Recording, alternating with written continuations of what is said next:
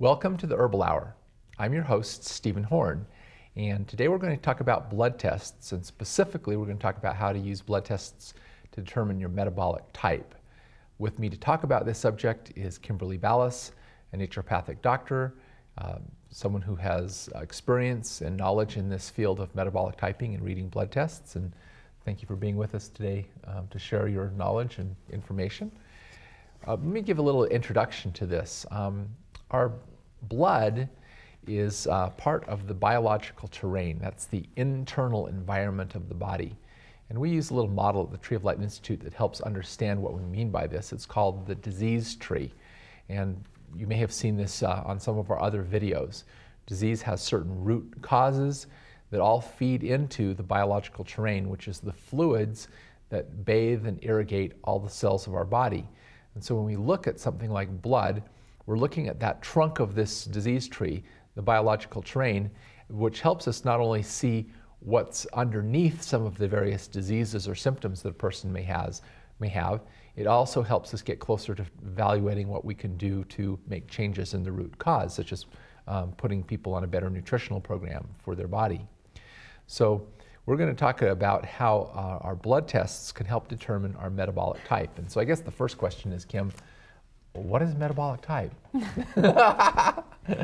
Metabolic typing are the norms that were established by Dr. Kelly, and we take the numbers that are printed out on blood reports, and that helps us determine whether we have a parasympathetic dominant or sympathetic dominant nervous system. And the information that reveals to us helps us understand why people are more acidic and some people actually appear more alkaline, and which food choices and which supplement choices help bring them back to balance, because being dominant parasympathetic tends to be like that opposite reaction people think that you have when something like valerian actually makes you hyper. It doesn't. It's just valerian doing the same thing it always does, is a sympathetic nervine of helping calm the sympathetic, where the dominant parasympathetics already are out of balance, so it tends to hyper excite them a little bit. So we're going to discuss each of the blood tests involved and what nutritional profiles and supplement profiles come out of those So one types. of the things we're saying here is that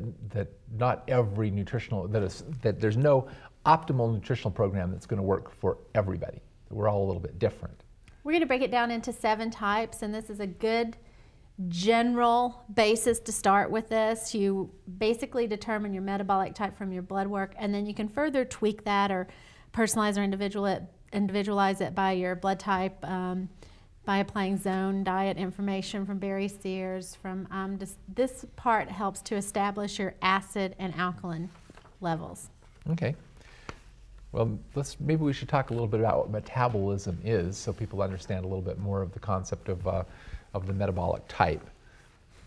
Okay. A lot of times when we hear the word metabolism, we think of diet. Or we think of, oh, well, my metabolism's not running efficiently, so I'm not burning off the food that I'm eating. And just step outside of that realm right now, because that's not really the whole aspect of metabolism that we're going to discuss. We want to discuss anabolism. Anabolism is where the body takes these simple substances and it builds them to form more complex. So it takes like a single molecule and keeps adding that till you have like a long chain strand of the sugars, the proteins, things like that. So it builds tissue growth. That's like that repair mode. When you need to have repair, your body tends to go into more of an anabolic state to rebuild. Okay? Then you have catabolic. Okay, catabolic is the body breaking things down, just like, you know, you eat something and the enzymes start to work and the digestive system breaks it down. That's a catabolic response. So with catabolic, it's cleaning, it flushes the excess toxic residue out, and it's moving things along in the body, so it actually tends to break down. Okay, so does that have some relationship to the nervous system? Okay, well, that is your sympathetic and your parasympathetic. Oh, you mean so the sympathetic and parasympathetic help control the anabolic and catabolic processes in the body? Sympathetic controls your anabolic, and parasympathetic controls your catabolic. Oh, okay. That makes sense. So how do we tell the difference with the sympathetic and parasympathetic? We're going to be able to tell the difference from the blood work, but some other things are if you have more of a dilated pupil, and That's where you just see a little bit of the iris color in it. That is your anabolic type or your sympathetic. Okay. Also, increased heart rate or inhibited pancreatic secretions will also be your sympathetic indicators. Okay. Your parasympathetic are the really tiny, tight, constricted pupil. You know, even when they're in a little bit dimmer light, it will still be a smaller pupil. And it also is a decreased heart rate and increased digestive secretion. So they tend to break their food down pretty fast. In other words, that catabolic process of breaking down the food Right. is enhanced with the parasympathetic, but it's inhibited with the sympathetic. Right. Okay.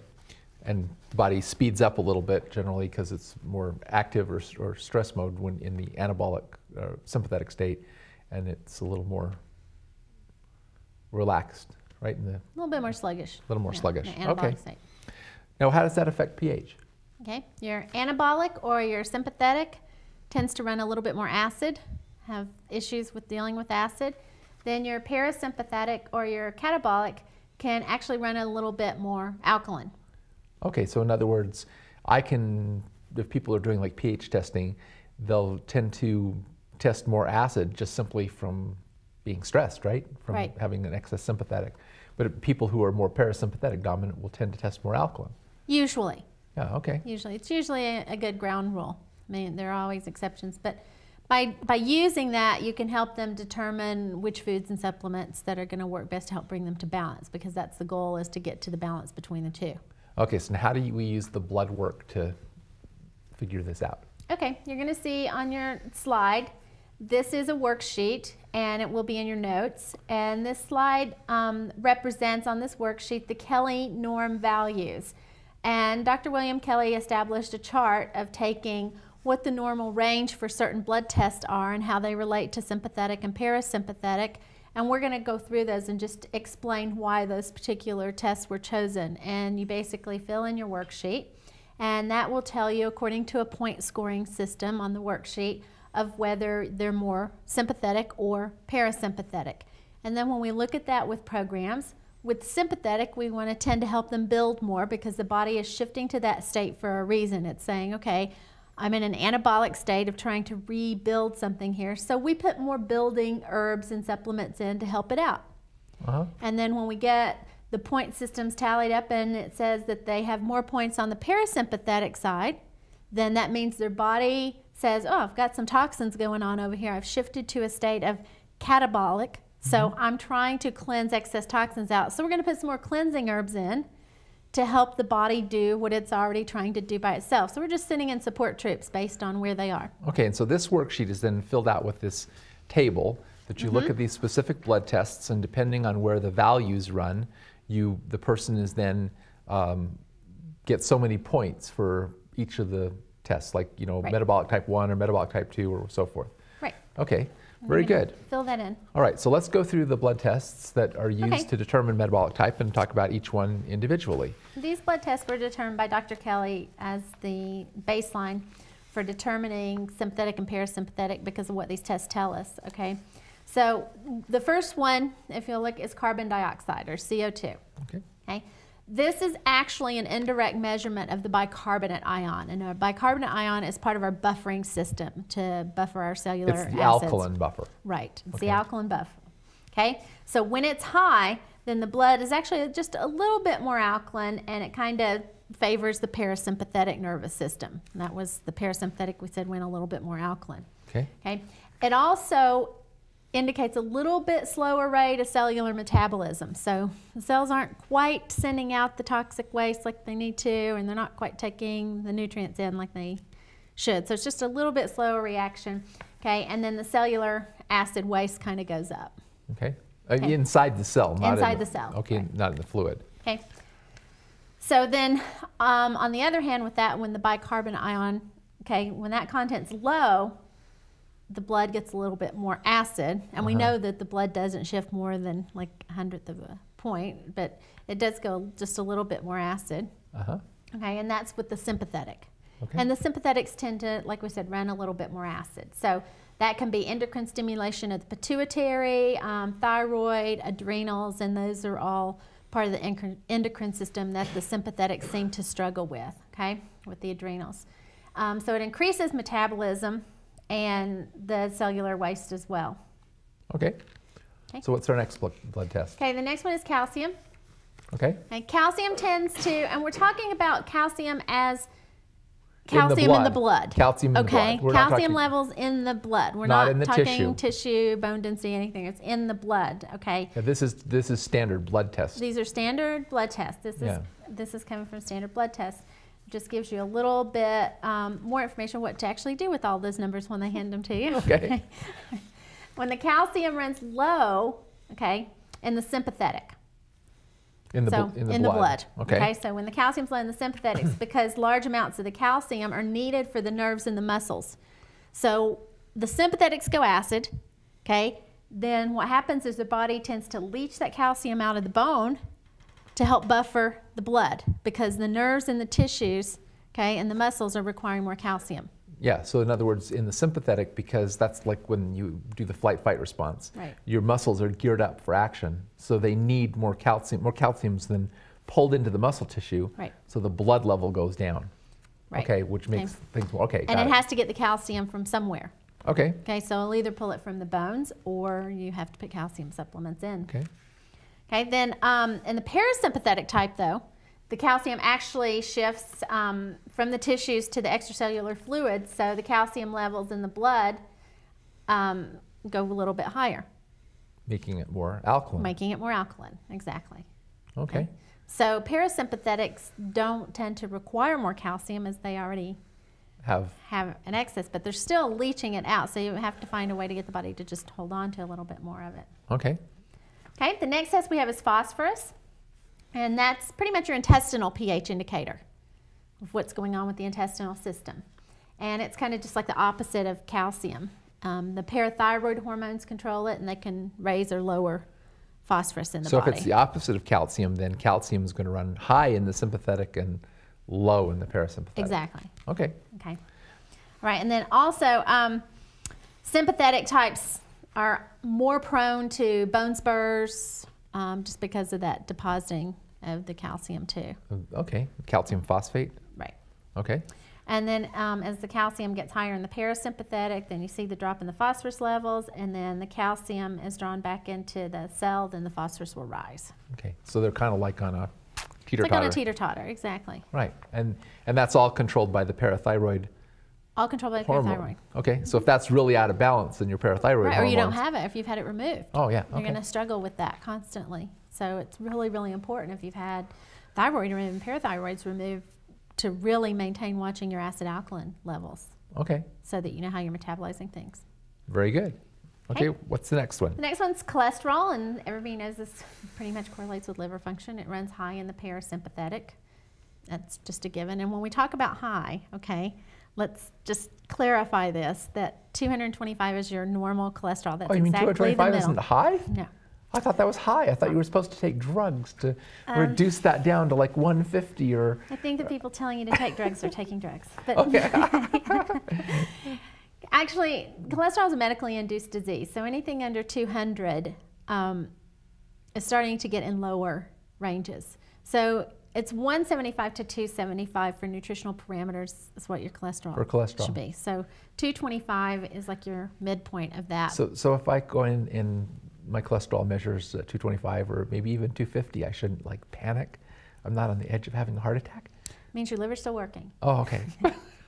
Very good. But that just does, it normally runs higher in the parasympathetic anyway. And when we say higher, you know, it's hitting on the upper end of that scale of the 275, 250, 275, okay?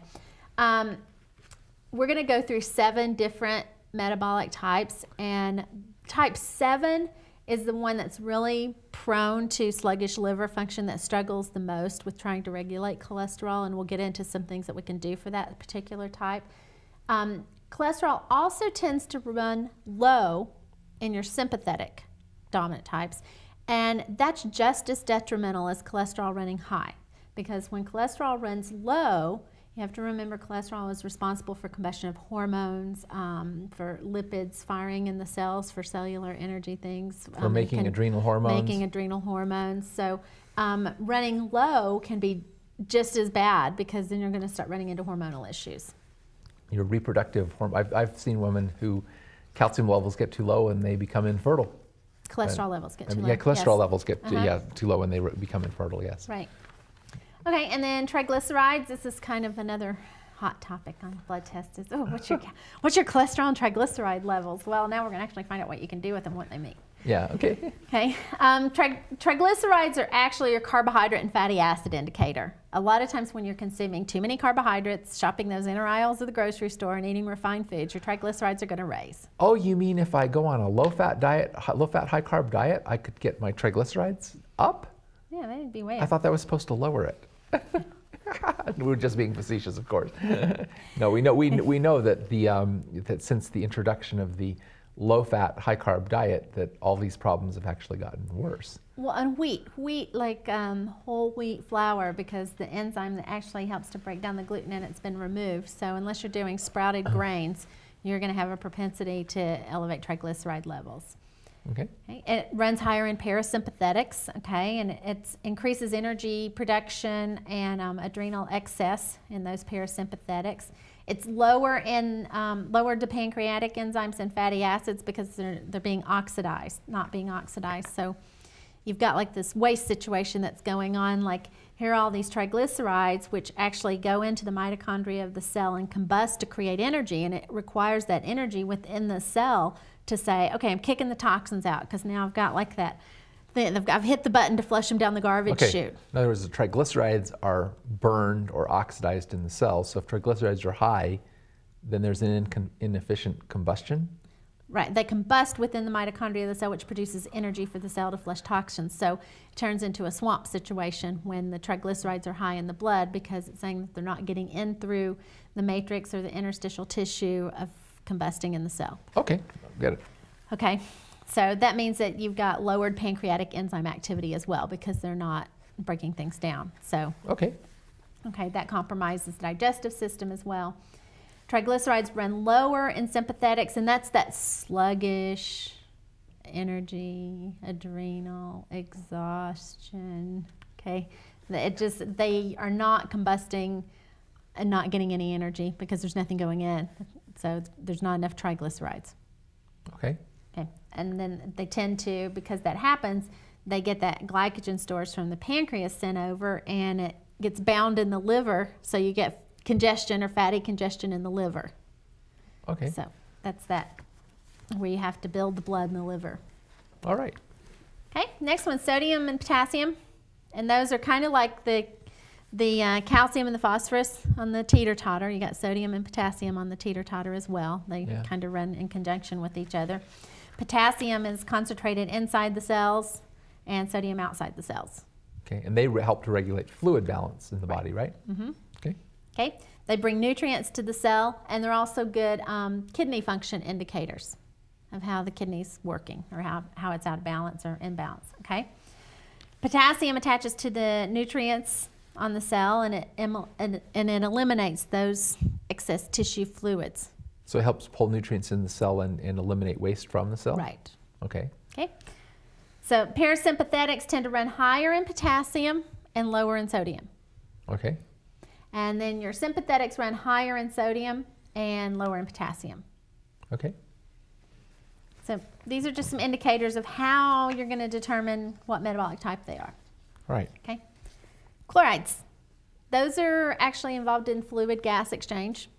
Okay. Okay, within the blood. And it follows sodium. It's like a little piggyback thing to sodium, because sodium is like this positive charge, and then the chloride's like this negative. So it's like when you put two magnets sodium chloride together. Sodium chloride. Right. Okay. So when sodium moves into the cell, then chloride follows. Like it just piggybacks on it to maintain this electromagnetic balance within the cell. Okay. And that's like your electrons and your cycles and everything. It keeps everything, like your whole little powerhouse, your little energy center of the cell, flowing smoothly. Good. Okay. They run higher in sympathetics and lower in parasympathetics. Okay. So glucose, Glucose is in here as part of the test. Glucose really isn't a standalone test as far as blood work is concerned in determining nutrient values and metabolic typing or other stuff. Glucose can fluctuate so rapidly, it takes a lot of other blood tests to really look at what's going on with the liver and the pancreas. So this is not as important in determining the metabolic type then? It's important in determining the metabolic type. It's just not, just like cholesterol, a lot of the medical professionals pull cholesterol out as a single test and say because your cholesterol's high, you know, you're going to go on meds. And then with glucose, because your glucose is high, you know, you're going to go on insulin. You're diabetic. They're not really standalone tests. They really require other tests to determine if the body truly is out of balance or it's reacting to a glass of juice you had right before you went in for your blood test. Okay, so I mean, it takes other factors to determine if there's been, you know, a long-term or genetic propensity to something like that. So glucose just measures carbohydrate metabolism. It's higher in sympathetics and lower in parasympathetics. Also with glucose, the insulin production is activated by the parasympathetic, and that decreases the glucose levels. Okay. So the parasympathetic is also stimulates those pancreatic secretions, including insulin. Right, and we talked about that in the beginning, how that the digestive enzymes and pancreatic secretions were stimulated also in that catabolic response. Okay. The parasympathetic also has rapid carbohydrate metabolism, and they're more prone to hypoglycemia because of this, so they really should avoid the refined foods and refined sugars. So their blood sugar tends to bottom out and they get that dizzy, shaky feeling. All right. What about the sympathetics? Sympathetics run higher, so their blood sugar levels are more prone to the hyperinsulinemia or going into like syndrome X, type 2 diabetes. So really your sympathetics have to pay closer attention to their glucose levels. Okay, good. Then we get to what's called a CBC on your blood work, and the red blood cell count would be on that. And we want to look at red blood cell count. That's just your oxygen carrying capacity. It runs higher in your parasympathetics, and that's due to its effect on bone marrow, the liver, the spleen. So the parasympathetics are carrying then more oxygen, probably because they tend to have a higher red blood cell count. That also increases their metabolism. Increase their metabolism. They carry more oxygen. They usually have more efficient delivery of iron and nutrients in the body as well. It's lower in the sympathetic types. Also, the red blood cells tend to be elevated during toxic reactions. And we talked about parasympathetics. What are they doing? Their body has been sent over. It's been shifted because they're trying to cleanse. Oh, I see. So, yeah. So in other words, when that's the parasympathetic mode is also an indication that the body is in a toxic condition. It's in a toxic reaction. And is trying to increase the catabolic activity to flush toxins. Right. And your red blood cells are an indicator of this because when they're high, then it's usually an indication they're more toxic. This kind of goes into that thing that you can't cleanse and build at the same time, which is something I've taught for years. Because how are you supposed to activate both the sympathetic and parasympathetic simultaneously, or get into these opposing modes? Your body alternates between them naturally over the course of a day, but when you're toxic, you actually want to favor the parasympathetic mode because you want to flush toxins. When you need to build, you want to favor the sympathetic mode. You want to assist the body in the direction that's already started because your body knows best. It has this innate ability to figure out what's going on and how to fix it and correct it to bring it back to balance, but sometimes we don't always give it the tools to do that. So we're going to put some supplements in saying, okay, hello, welcome, I recognize your cleansing, so I'm going to give you a little kickstart here. And if, okay, I understand that you're under some stress, so we're going to build, and I'm going to give you some more stuff to build. And that's what the blood tests really help determine, is whether you should build or cleanse with the metabolic typing part of the test. There are other parts of the blood test that can tell you organ weaknesses, your top 10 organs and glands that are out of balance, and this gives you more nutritional profile. The other is the biochemical blood class. It's also offered by us at Tree of Light. Okay, great. Also with the red blood cell count, they are decreased during infections, anemia, blood loss. So if they're decreased in an anabolic state or sympathetic state, it's saying that, okay, something's going on here. I'm trying to rebuild or fight off. So it's something to look at. Then we have the white blood cell count, and that just runs lower in the parasympathetics. okay, and then higher in sympathetics. It runs high due to increased immune function, okay, and then digestive capabilities. Okay. The sympathetic type is a little bit more susceptible to bacteria infections because their immune system's always getting hit pretty hard when it's in that building phase.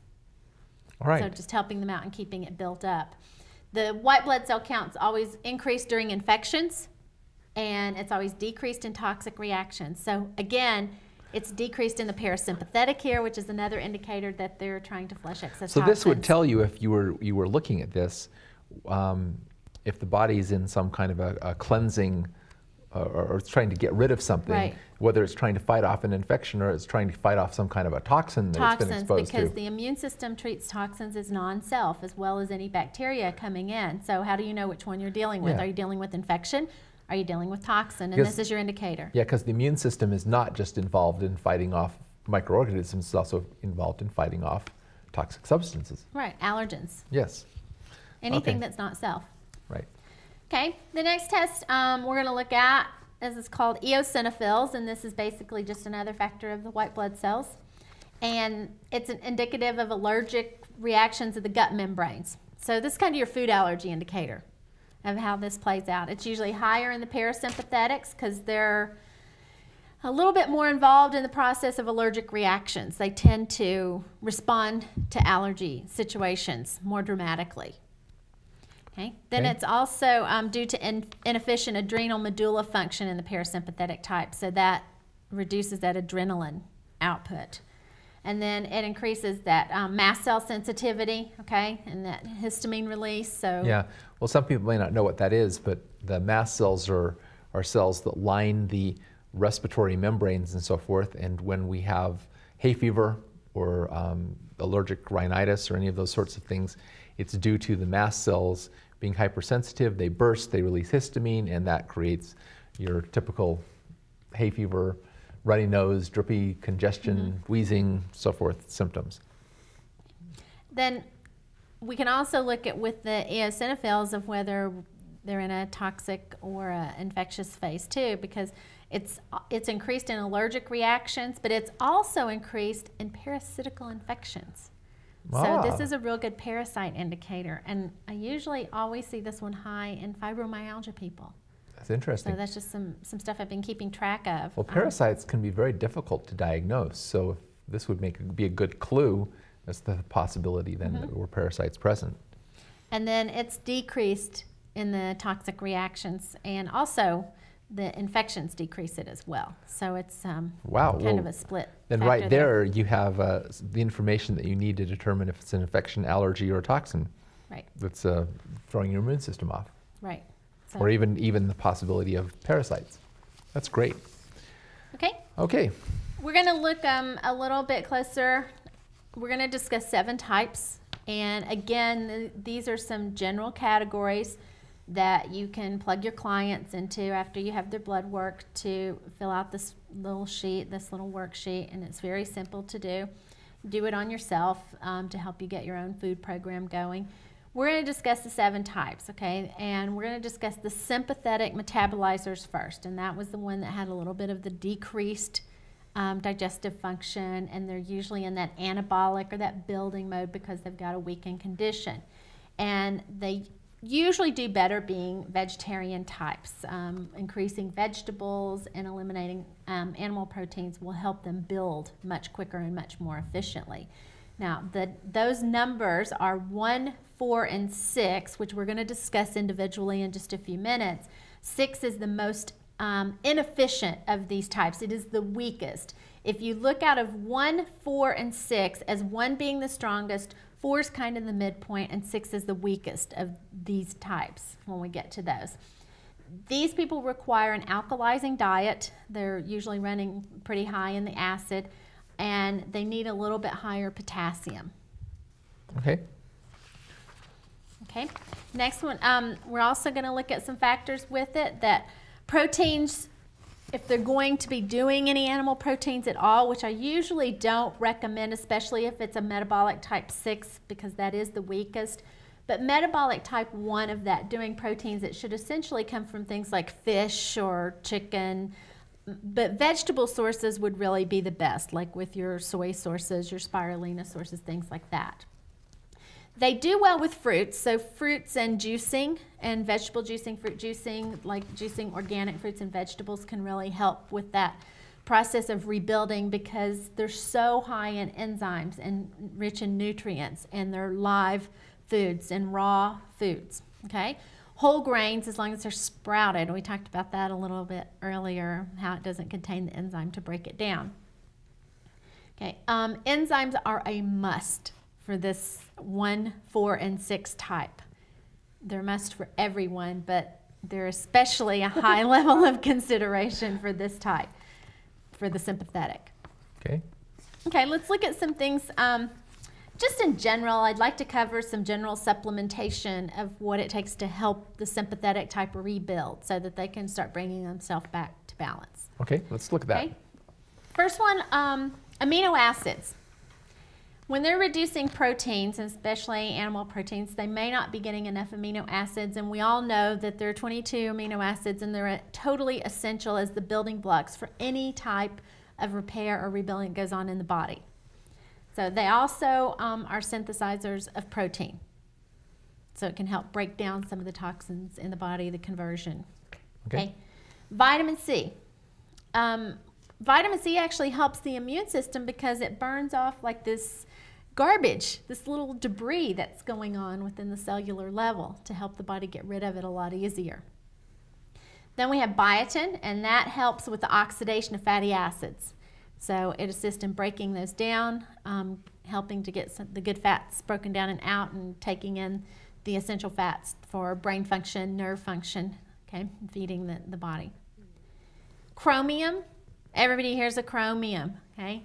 There are 6 different types of chromium, and one of those even removes rust from pipes, so I don't think we want to take that one. So, chromium nicotinate, or your glucose tolerance formula, GTF chromium, is the best choice for the sympathetic because the picolinates are too heating, and we don't need too heating because we're trying to build. We're trying to soothe their system. So chromium GTF stimulates enzymes involved in glucose metabolism, so it helps assist the pancreas, helps to keep their carbohydrate metabolism in balance, and we all know that it like reduces sugar cravings is what it's pretty well known for. Okay, and then folic acid, that's your B9, and that's a coenzyme utilization in protein. So it helps to activate with protein to deposit where it needs to go and break it down. And then also folic acid helps with blood conditions as well, whether it's too thin or too thick, and it helps to bring balance to that. Okay. We got some more on here.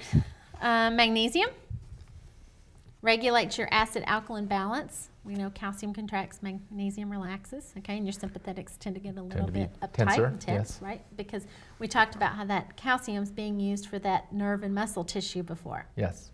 So magnesium helps to regulate that and helps to soothe. They're usually, because they, through the type with your sympathetics, feel like they've eaten a meal, and 4 hours later, it still feels like it's there. It's sitting like a brick. Just like a brick on their stomach because they don't digest very well. Right. So hydrochloric acid production is usually low or minimal in the sympathetic types, again, which were your types 1, 4, and 6. So the hydrochloric acid enhances hydrochloric acid production within the stomach. Niacin, we've all done that.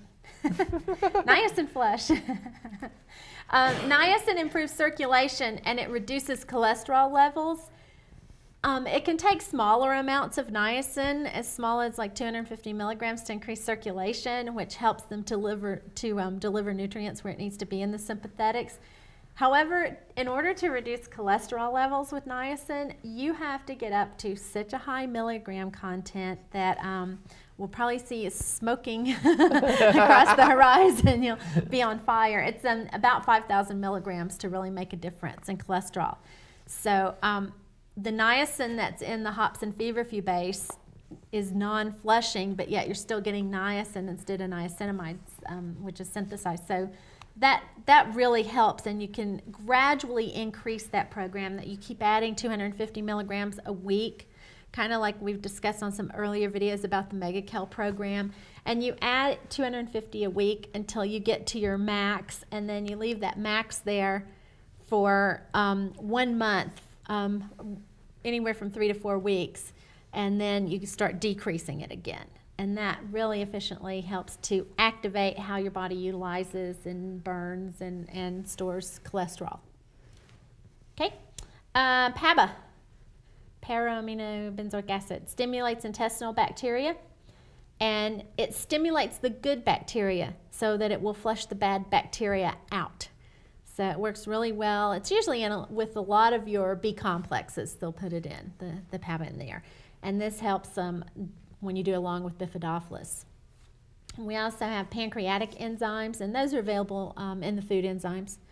And they enhance enzymatic activity. And they enhance the enzymatic activity with its interaction with food, not taken on an empty stomach, because the ones with hydrochloric acid in it, unless you just do it for purely entertainment, you don't want to take hydrochloric acid on an empty stomach. It's no fun. Okay, we look at the next set. Okay, we have potassium also on this list, and potassium alkalizes. Potassium normalizes heartbeat, so tachycardia, things like that sometimes can be really, really helped with potassium.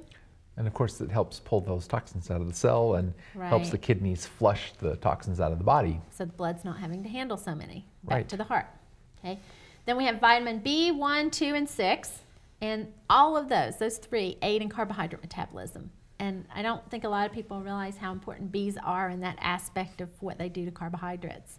So well, that's part of the problem eating refined carbohydrates is you don't get all of the Bs and things you need to metabolize them properly, so you wind up depleting your stores of those vitamins. Right. It's one of the things that's so bad about refined sugar and white flour and everything. Even though they put a few of the Bs back in, it's really not the same. They're still negated by the refinement. They're still not near what there is. I mean, all the Bs in the sugar get drawn off in the molasses. Right. So you got to add Bs. It's just another given. Then vitamin D helps with your calcium utilization. Vitamin K helps with blood clotting process. And the blood clotting process is actually far more important than I think a lot of people realize. We're all trying to thin our blood. We're all trying to keep clotting from happening. Yes, in certain aspects, but you have to remember that when the blood gets sticky in some form of clotting process that the red blood cells are agglutinating, it's an immune response as well, because what they're doing is they're sticking together and they're surrounding the toxin, like the yeast colonies and things like that, so that they don't have to be processed through the cell and then flushed back out and sent back to the liver and back through the colon and recirculated. So it's the body's mechanism as a defense system. Helps it's trying to surround isolate to isolate the invader. Yes. So sometimes blood clotting in that aspect is essential.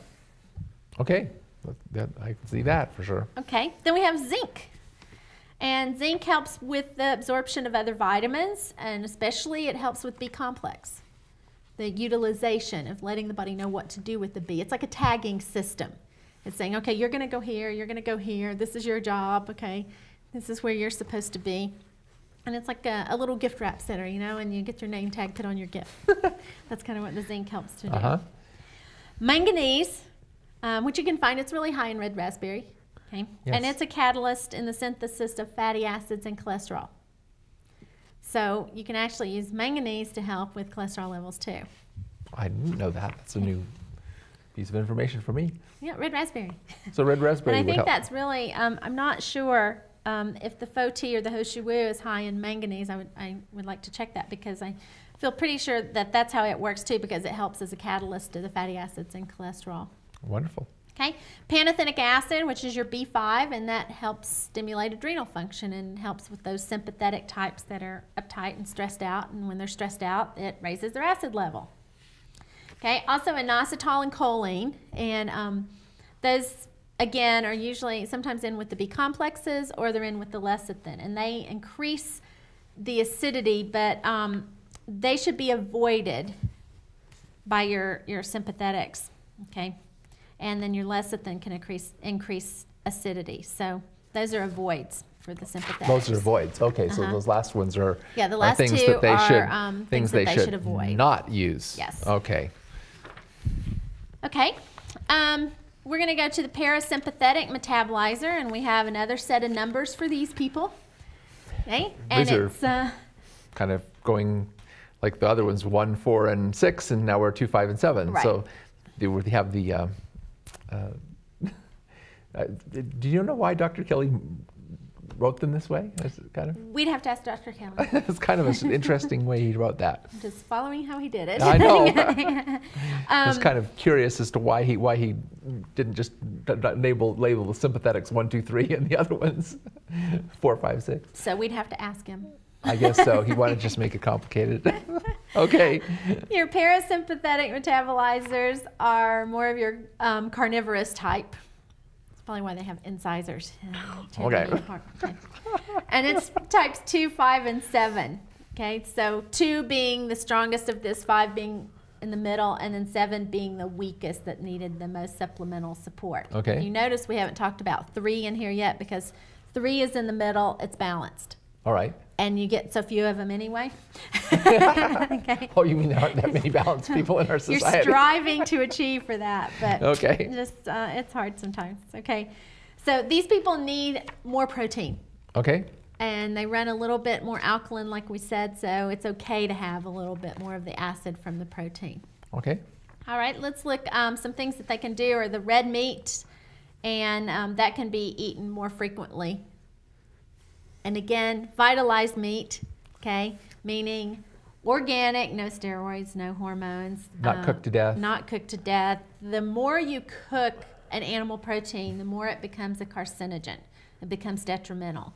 So the rarer, the better. And you just can't take the chance of eating most of the meat rare. So that's why you have to really do the organic and sear it on high heat on the outside to kill off those bacteria. Okay. Okay, the root starchy vegetables are usually fairly good for this, for the parasympathetic type. The leafy green vegetables, just simply because they tend to run a little bit alkaline, can actually push them too far alkaline.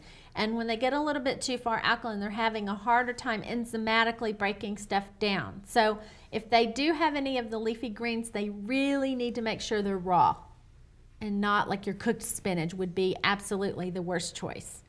Oh, okay. And the cooked greens could be, not so good choices for parasympathetic. So as long as it's raw and has enzymes in it, it can help. But really, your root and starchy vegetables are going to be better for them. Uh-huh. Okay. Also, they do well with whole grains and legumes. So those are something to consider. And slow cooked on the legumes, the better. And then again, we talked about whole grains as being sprouted grains. Okay. Fruit.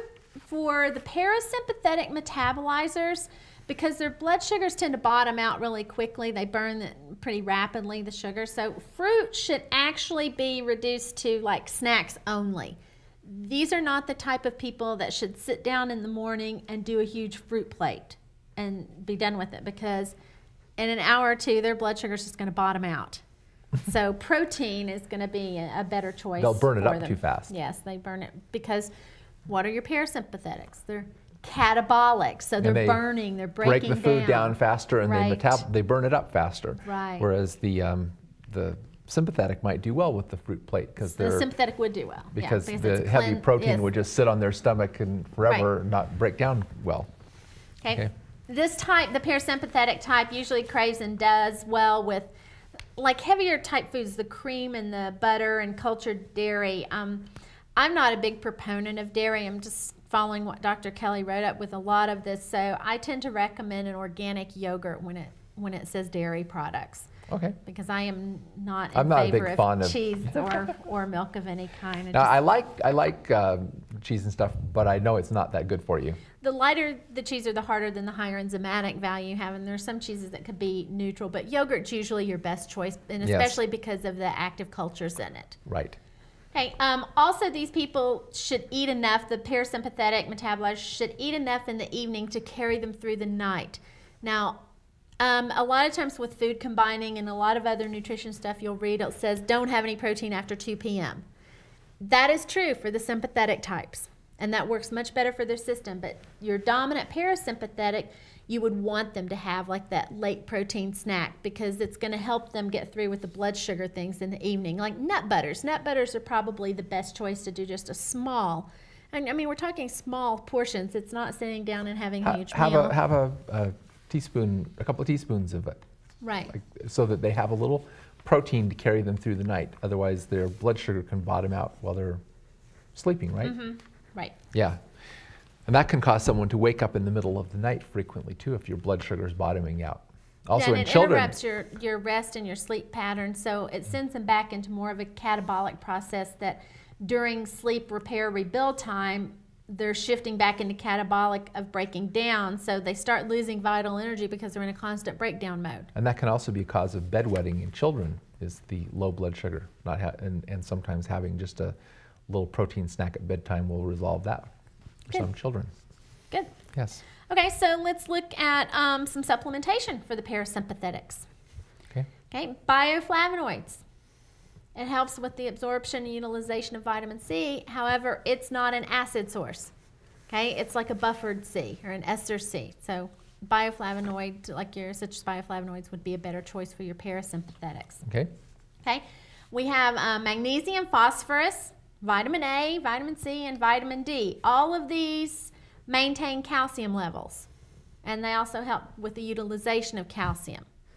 So your parasympathetics, the calcium was running a little bit higher in the blood. Okay. Okay. Your calcium ascorbate, that's your acid-alkaline balance. So that helps bring them to a balance point. Sodium ascorbate helps with the sodium-potassium exchange, and we've talked about that with the fluids and the toxins in and out, that sodium-potassium pump that a lot of people hear about. Okay. Inositol and choline are actually recommended for this type, where they were avoided for the other type.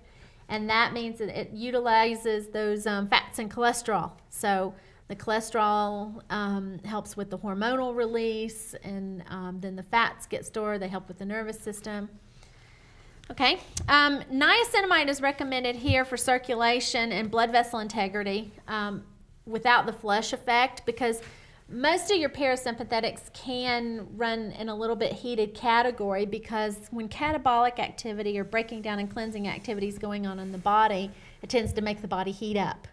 So you can tell, like, when you get a massage and you get really ischemic, or the red comes to the back, you know that you're releasing toxins, so it gets that heat going on to, like with a fever even, you know, the cells speed up the friction to flush the toxins out. So your parasympathetics can be a little bit more heated, and I think that's why he recommends the niacinamide here. I still preferably just use a total B complex for this. Okay.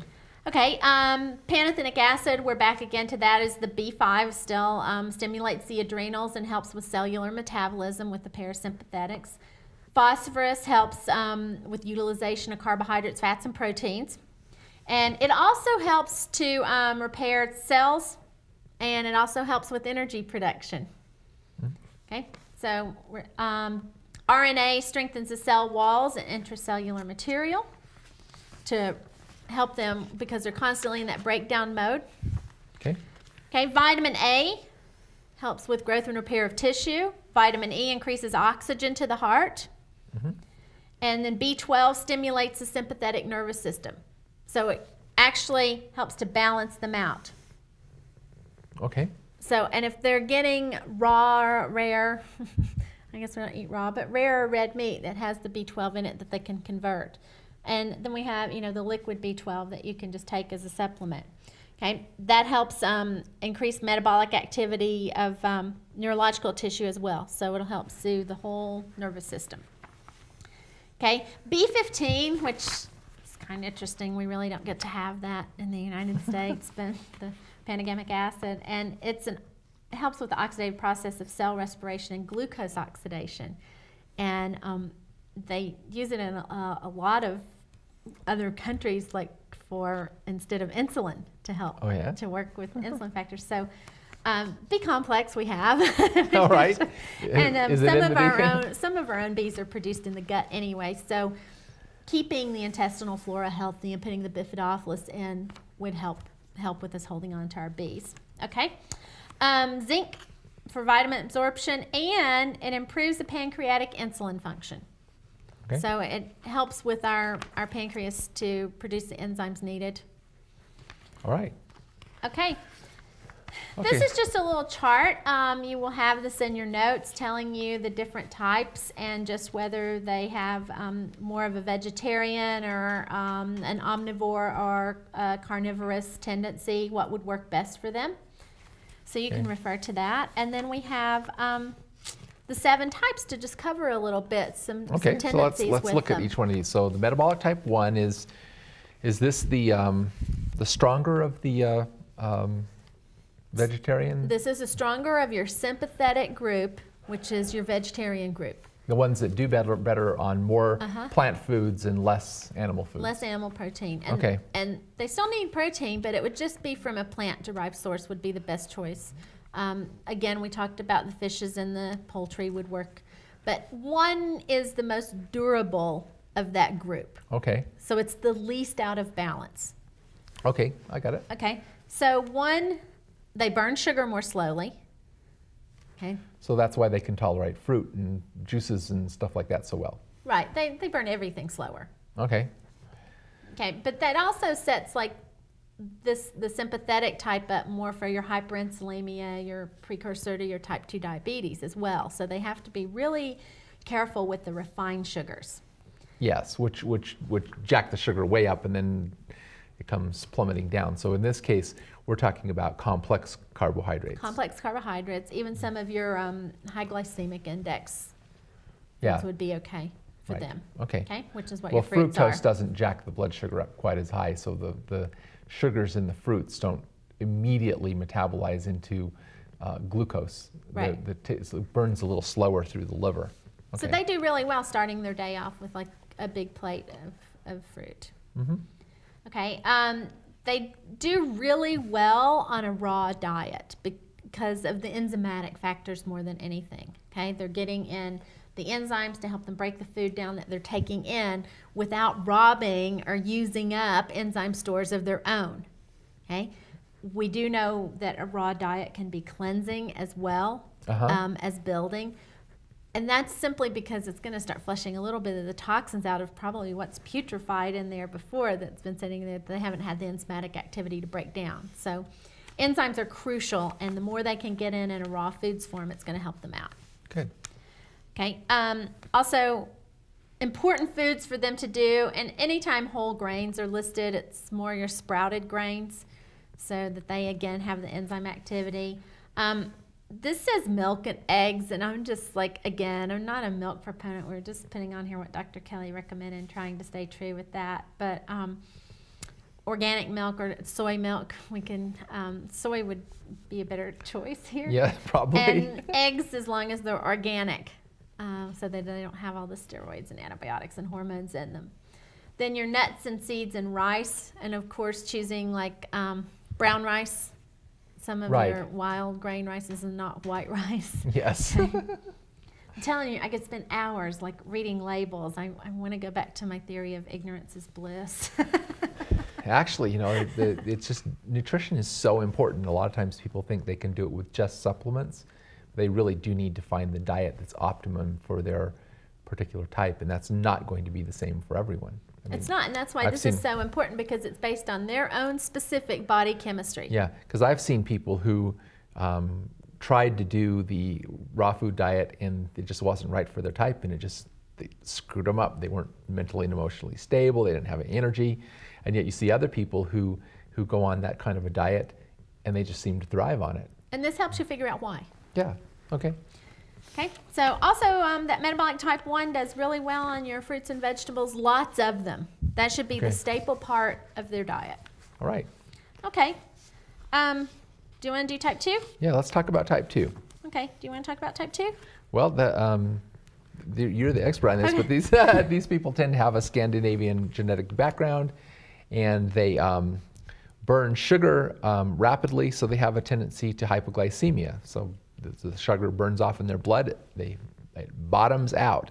So they should avoid sugar and simple carbohydrates, because that goes in, triggers insulin production, they burn it off quick, and boom, they bottom out with their sugar. So they need foods that are going to stay with them longer. So that means they're going to do well with more protein. So some of the foods that they need to use are like the meats, the beef, sardines, lamb, veal. So this type can tolerate red meat, obviously. This is the omnivore. Okay. Okay, they don't truly just do well with real high amounts of protein. They need the balance between the vegetables and the protein. Okay, and but again, it's the low glycemic vegetables, the vegetables that are more going to burn more slowly in the system. So that's why it says that they can eat only a small amount of grains, whole grains, because grains tend to jack up the sugar level. And they do poorly on the simple greens and fruits and sugary things. Right. So what they want is to eat more of the vegetables and fruits that are starchy root vegetables that burn more slowly in the system. Yeah, the slower burning with these people work better to balance out with the protein. Very good. Okay. Well, of course, then metabolic type 3 are the balanced metabolizers. So what, are they the lucky ones? They're non-existent, so we'll go to type 4. They're the ones that basically their system's like running optimally? They're running optimally. They're pretty much balancing their acid pH, their acid alkaline. They'll cycle. I mean, it's not like they're always going to be perfect. They'll cycle through their acid alkaline balance. Usually, if the few type 3s that I have, I just tell them to keep doing what you're doing because obviously it's working. All right, well, and good. then, you know, trying to achieve that optimal balance of shifting some of the other types to that point. You'll get some people that will hit that point and stay there for a few weeks, and then they might go back to their diet habits again, and it'll shift again. So they go in and out of it sometimes. Now, these 4 and 5 metabolic types that are coming up, these are more like in between the extremes. The 1 and the 2 are the more balanced expressions of the... Right. One is more of your durable, of your sympathetic. 2 is your more durable of your parasympathetic. Now, these are getting a little bit more out of balance with the 4 and 5. And the higher the number goes, the further away from balance it is. Okay. So is the 4 then is 4 is your sympathetic, okay, and the 5 will be the parasympathetic of that same ring. Okay, so this tells us about a little about 4. Okay, so 4 usually they can have that Mediterranean genetic background. They should probably do about 60% raw foods diet because they're going to need to get that enzymatic activity again. They can do some protein like your fish, your chicken, your turkey, other fowl, maybe some rare red beef, organic once in a while. They do really well with just all vegetables too, as long as they're getting some protein sources in there, like some of your spirulinas, your tofus, things like that. They can do some fruits and they can do some dairy. And again, when we say some dairy, we're talking about possibly, you know, like yogurt. A little yogurt, yeah. Okay, and then our type 5. Which is the parasympathetic. So this is the one that does well with a little more protein. Right. Okay. So they can tolerate a wide variety of foods. So they can have red meat several times a week. But again, they're like their counterparts that are prone to hypoglycemia, so they don't want to avoid the sugar. And they do well with a diet of seafood. Salmon and tuna are good, and some beef and some lamb. Again, prepared right or preferably organic. Cheese and butter, although, like we say, we're not that big fond of. Not processed cheeses, and again, your higher enzymatic. Feta is one that I usually recommend that's pretty neutral across the board. Are they a little more tolerant of whole grains then? They're a little bit more tolerant of whole grains, so they can actually add some whole grain cereals in. A lot of vegetables and fruits again. Okay. If you've noticed, in every single one of these, the vegetables balance the whole program out. So it's the one thing that a lot of people don't have going on. So kind of wrapping this up, we're getting into the 6 and 7, and these are the ones that are way out of balance and need the most supplementation. Right. These are your weakest types. So 6 is the most imbalanced sympathetic type, and 7 is the most imbalanced parasympathetic type. Right. Okay, so tell us a little bit about those. Okay, 6 is that really poor metabolizer. They're the ones that have that brick sitting in their stomach 6 hours after a meal. Okay. They also don't do very well with raw foods. Raw foods seem to really upset their system because the enzymes like stir stuff up and kick them into gear too much. So they really need to do cooked food. So like steamed vegetables. Right. Steamed would be good, yes. Okay. Slow cooked, like, you know, some legumes slow cooked. These people really do require a higher amount of supplementation because they don't have the digestive system capability to utilize it out of their food. And actually liquid supplementation, as far as the form of liquid herbs, would work much better for these people. The less they have to break down, the better. The faster you can get it in their system, the better. Okay. Okay. What are the foods they do well with? Well, their thing is to stay away from all of the refined foods. It's just going to send their system into oblivion. So they do well with the fruits and the vegetables and the greens, things like onions, potatoes, mushrooms, radishes, the whole grains. They can use honey as a sweetener really well. Nuts and seeds are a good source of protein for them, and essential fatty acids. And they can, once they start getting their system more to balance, can do some seafood and fowl, but usually not in the beginning. Okay. So last of all is the type 7, and this is the most imbalanced parasympathetic. Okay. Okay. So they're also inefficient metabolizers. They're inefficient metabolizers, yeah. They need the whole natural foods as well, and they can't do any of the processed or refined foods. So just like the type 6, they have to avoid all of those. Except in this type with type 7. Type 6 was more of a building. Type 7 is extreme cleansing. These are really just toxic sewer sludge type people, okay? They need to get it flushed out. So even doing the fasting where you do the lemon juice and maple syrup fast, even with a little bit of the cayenne in it, would really be beneficial to this person to do for a couple of 3 days, just watching their blood sugar levels while they're doing it.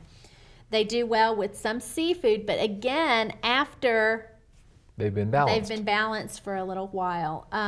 Organ meat soups, unprocessed, uncolored cheeses and butter. Again, the beef, lamb, veal, and wild game. Actually, wild game is the best out of that.